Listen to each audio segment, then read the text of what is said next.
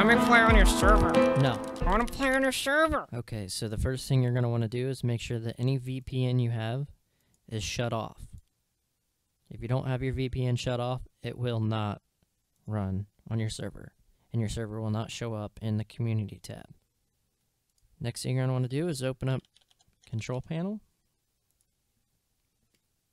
You can select Category here. Go to View Network Status and Tasks. Change Adapter Settings. And you're going to look for your Ethernet or your Wi-Fi if you're using it. You're going to want to look for your adapter. Usually it'll be the only one without an X. So we're going to right click on this. And we're going to want to go down to Internet Protocol version 4, IPv4. We're going to make sure it's checked. We're going to select it and hit Properties. Now we're going to use the following IP address. Select that. And also use the following DNS server addresses here. Now to get that, we're going to go back in here and hit CMD. We're going to open up your command prompt. And now that your command prompt is open, you're going to type ipconfig/all and hit enter. And this will show up. Scroll down to where you see your Ethernet adapter, or it could say Wi-Fi adapter, whatever adapter you selected in your Ethernet properties. And we're going to want your IPv4 address, your subnet mask, and your default gateway. So we're going to take your IPv4 address and type that in here.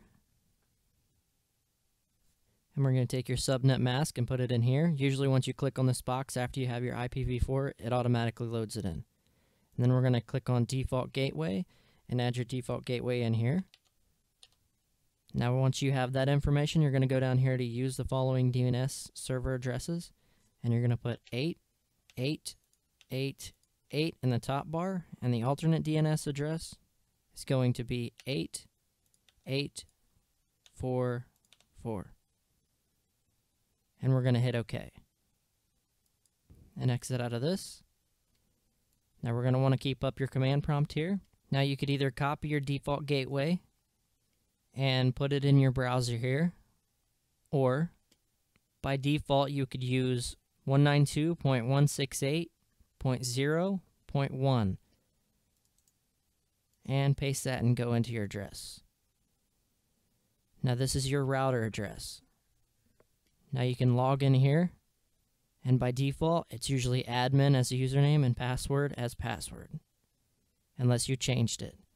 And if you can't find it, it's usually on the back of your router box. And then hit sign in. Now on this tab here, you're going to want to go to basic or advanced in most cases. Look at the side panel and look for forwarding or port forwarding and select that. Now you're going to want to select create IPv4. And in this box, you're going to want to type your IP address here in this box. Now local start port would be 2302. Local end port would be 2305. And external start port would be the same, 2302. And 2305 for your end port. And your protocol, TCP, UDP, you're going to want both. Description, just put DayZ server, and you're going to want to enable that. And once this information's filled out, hit apply.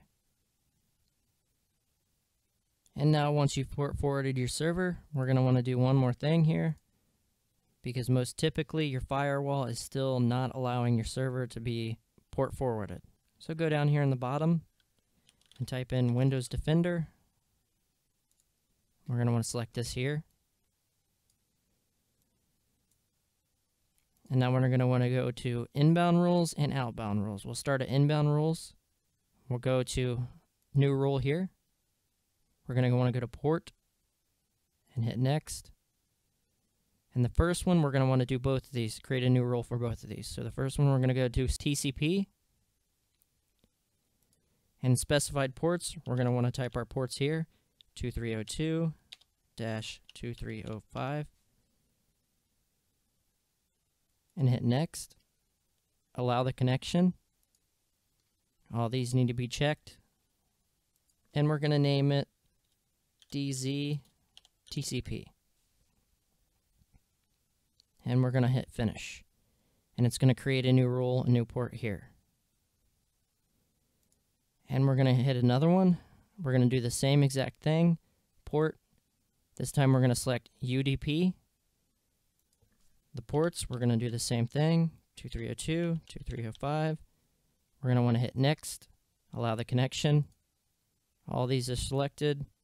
And we're going to want to type DayZ UDP here and hit finish. And it's going to create new rules for both of these. And now we're going to want to select outbound rules, and we're going to do the exact same thing.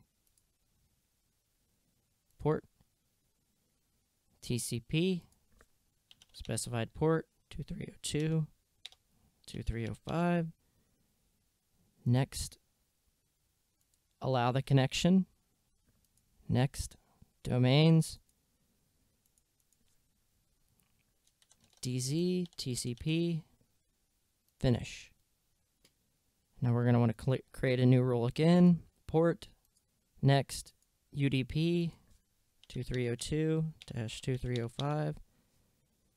Next, allow the connection. All these are selected. DayZ, UDP, and finish. And now we just ported through your firewall. And you can exit out of that. And once you've done that, make sure you reset your routers so that way it refreshes the new ports and you have them. Now we're going to want to go to your server files to open up your server here. So we can go to your area where you have your server saved, usually in your disk. Program 86, Steam, Steam Apps, Common, DayZ Server, and we're going to want to run your bat file. And we can check out what we named our server here. It's Itchy's Renegade Rejects. So we're going to open up Steam here. Go to DayZ and hit Run DayZ Client.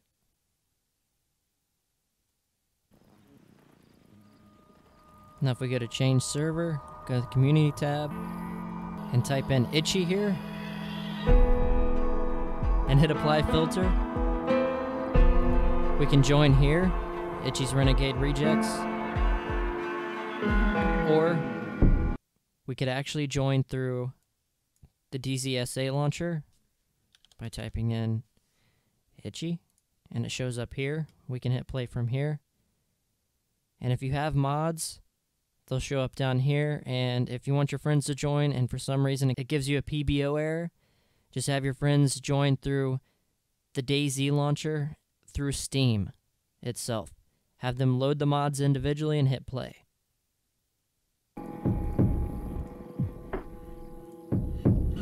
Go ahead and show you that this is my server and it works. Enter the password here since it's password protected. Here we are in my server. If you hit tab, you can tell it's mine because all I have is rope, a gag, and a zucchini.